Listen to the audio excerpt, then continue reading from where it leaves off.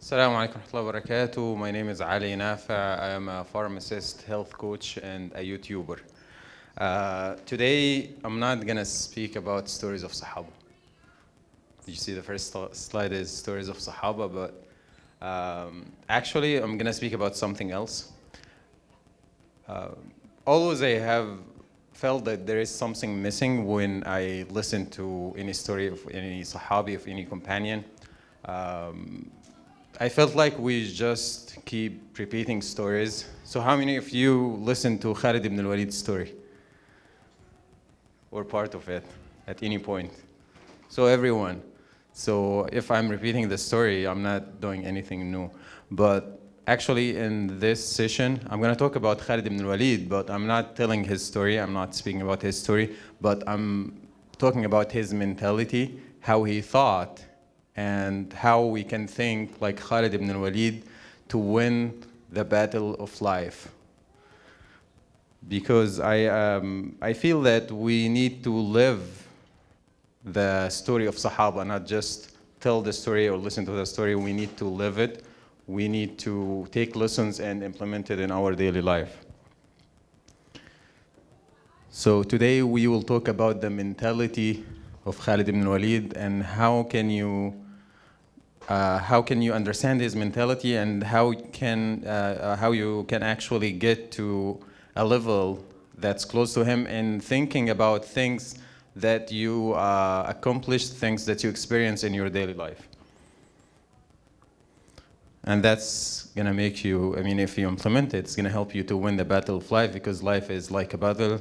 You have competition, you have goals to achieve, you have vision, you have steps to take, you have actions to take, you have a plan, you have to start a plan, and then you have to implement the plan. It's like a battle. So Khalid ibn Walid, everybody of us knows who Khalid ibn Walid is. He's the greatest army leader or military leader in the history of Islam after the Prophet ﷺ. He won, I don't remember exactly, but it's 50 to 100 probably battles.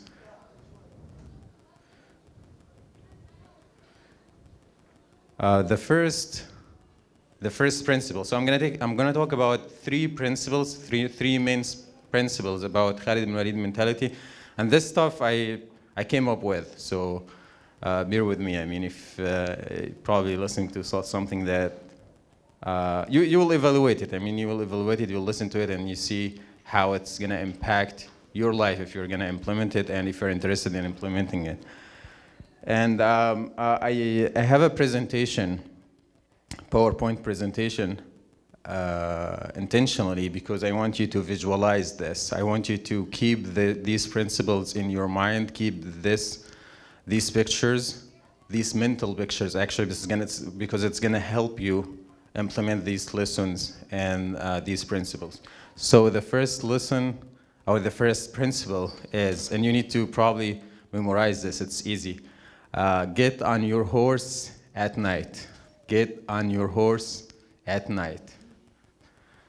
And the story behind this is, Khalid ibn Walid, he didn't accept Islam from the beginning, but rather he waited probably about less than a year before Fath Mecca, before conquering of Mecca. So he was late. He was late, but his story of converting to Islam actually is interesting, but I'm going to mention part of it, just a specific part, when he's thought about Islam and he was about to come to a decision. He talked to his cousin, Ikrimah ibn Abi Jahl. It's Ikrimah ibn Abi Jahl, his cousin, and one of his friends in Mecca, and he talked to him about, like, I'm thinking about converting to Islam. I'm thinking about moving to Al-Medina, to the Prophet ﷺ. So Ikrimah was actually shocked and talked to the leaders of Quraysh and brought them to home to talk to Khalid ibn Walid, and some of them threatened Khalid ibn Walid to kill Khalid ibn Walid. So Ikrimah said, I'm not bringing you to kill him. I'm bringing you actually so we can talk about that. And he took them away from Khalid. But what happened is Khalid in the same night, once he took a decision, he got on his horse at night. He didn't wait until the morning and moved to Al Medina and started a new era of his life, a new era full of success, full of achievement. And the lesson we take from this is once you make a decision, you need to move quickly.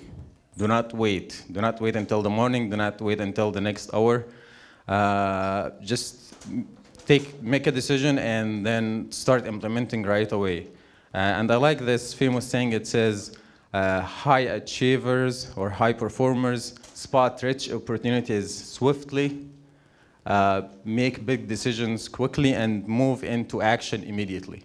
So this is the first principle. Actually, without this principle, Khalid ibn Walid wouldn't have been Khalid ibn Walid that we know, wouldn't have been the successful army leader, the great companion that we know. But he used to take action immediately, take action, move on to the next thing.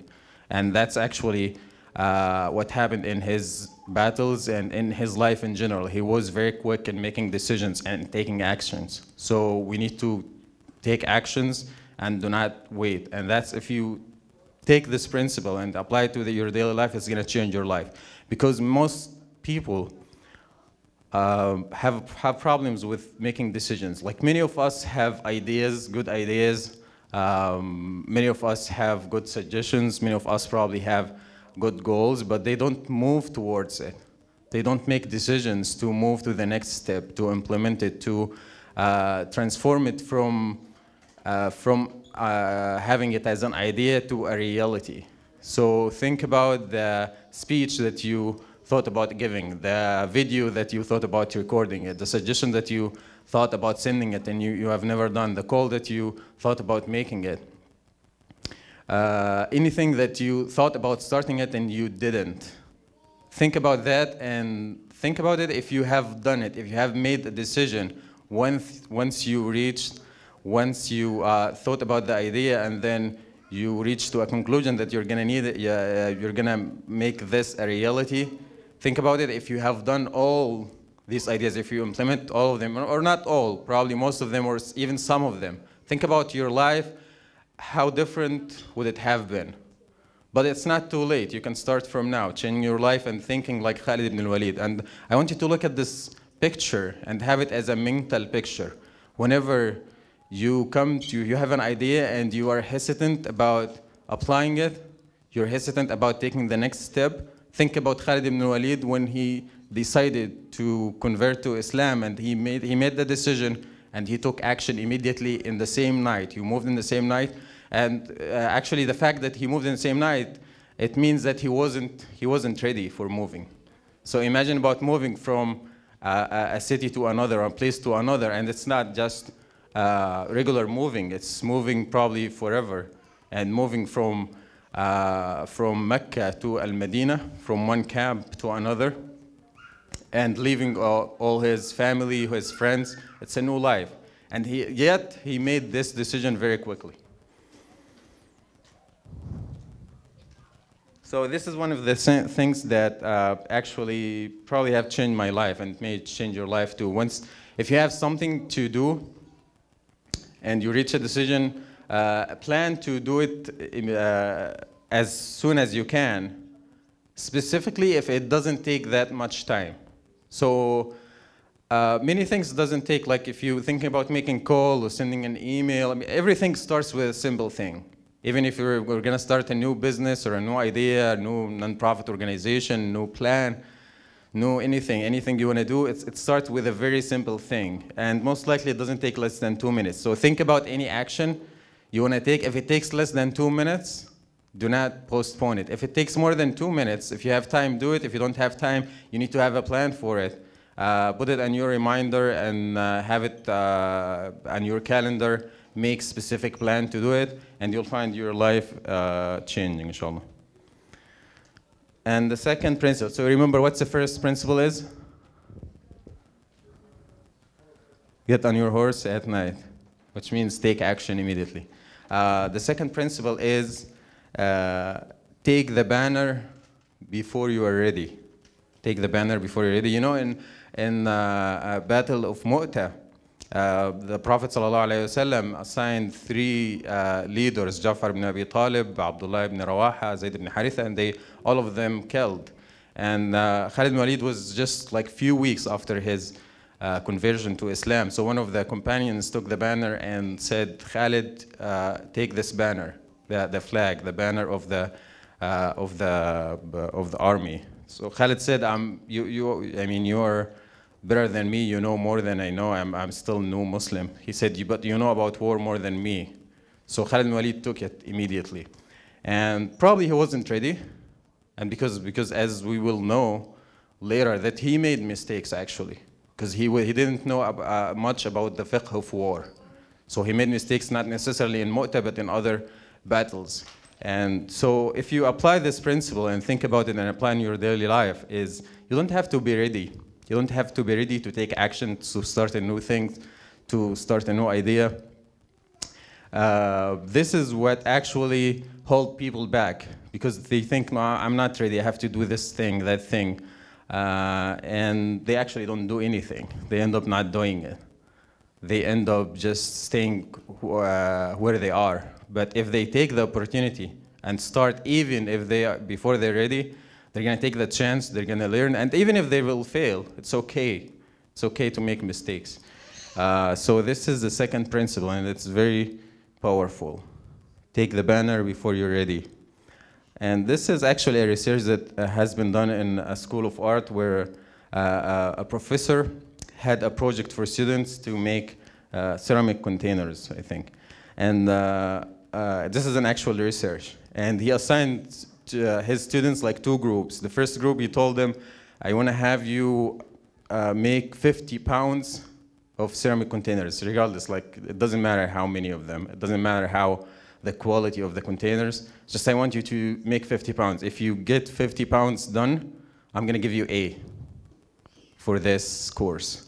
And for the second group, he told them, "You know, I want you to make only one container, only one, but I want you to make it very good, because you're gonna take your you're gonna be graded based on the quality and how it looks. And if it's very good, I'm gonna give you A as it goes, like A, B, C."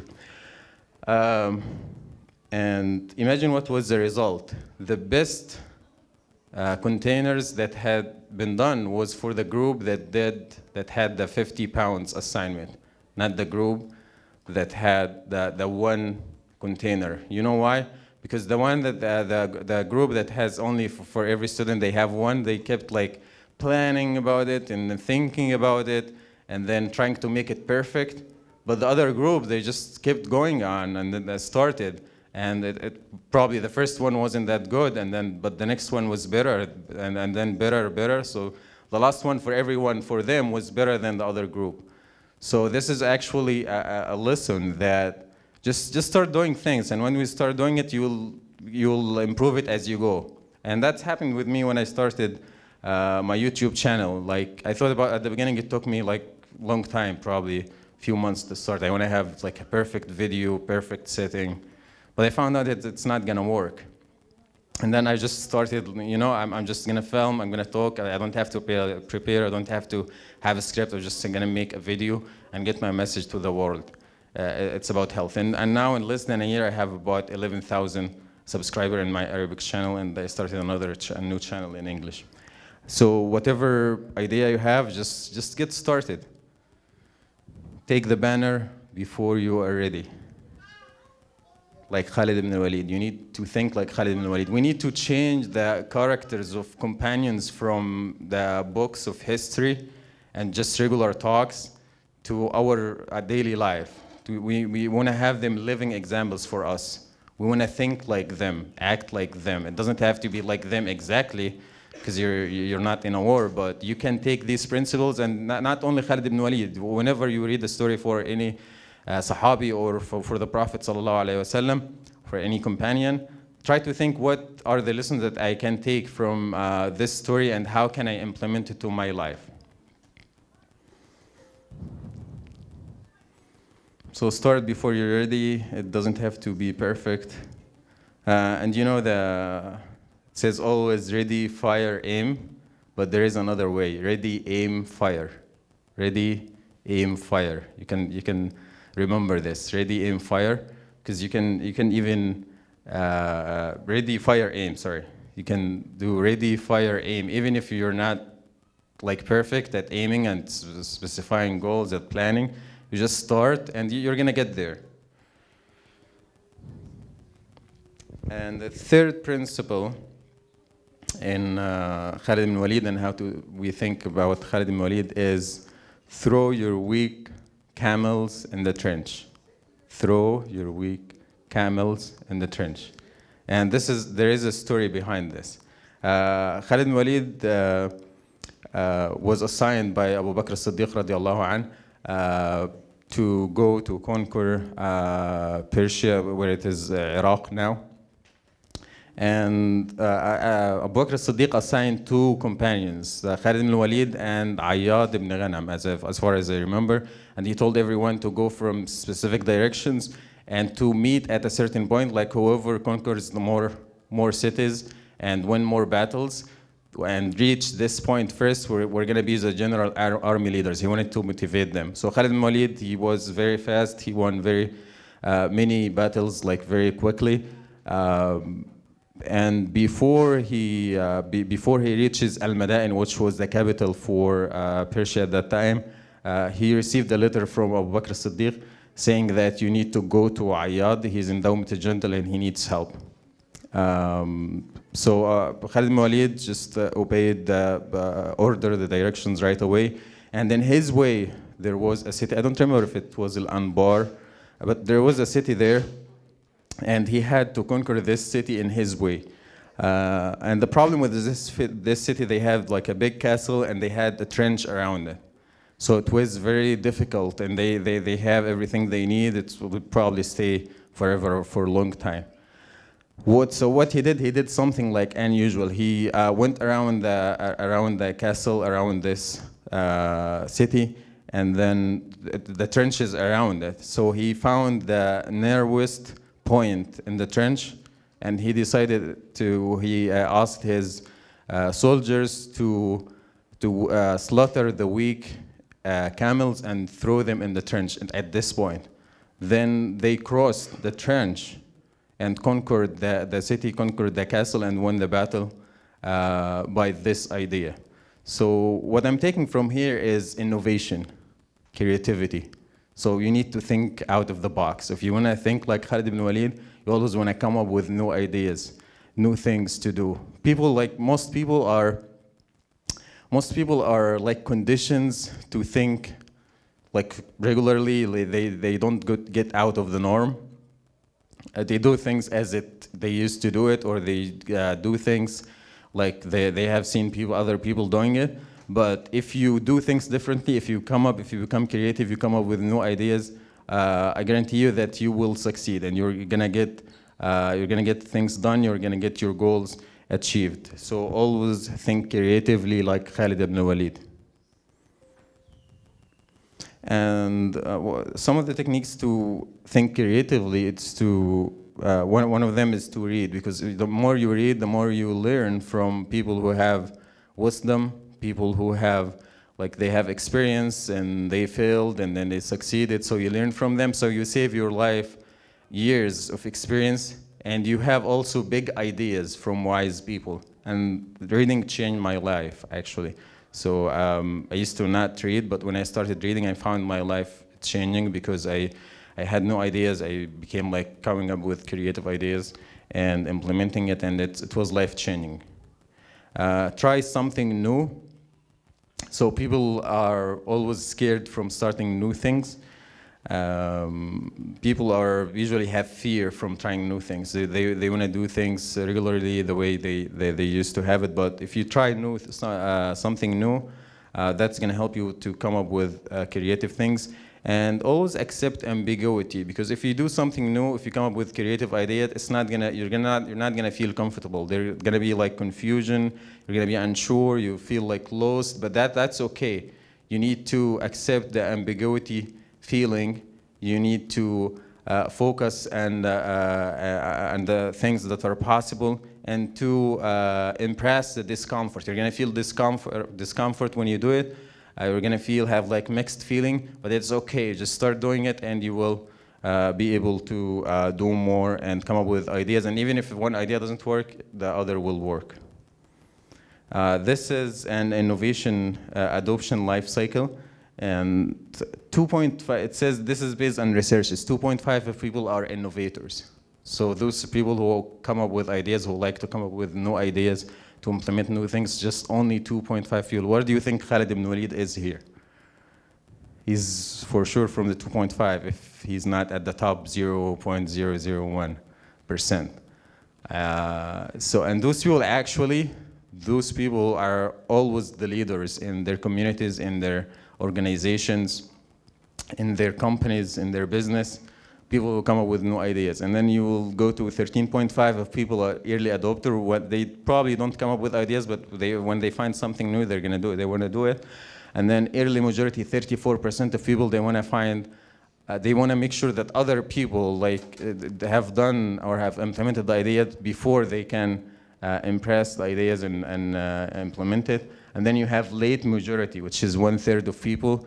They wanna find like large number of people have done these things or this idea before them in order for them to adopt it. And then you will have laggard. 16% of people are people who refuse change, people who don't like change, people who want to stay where they are.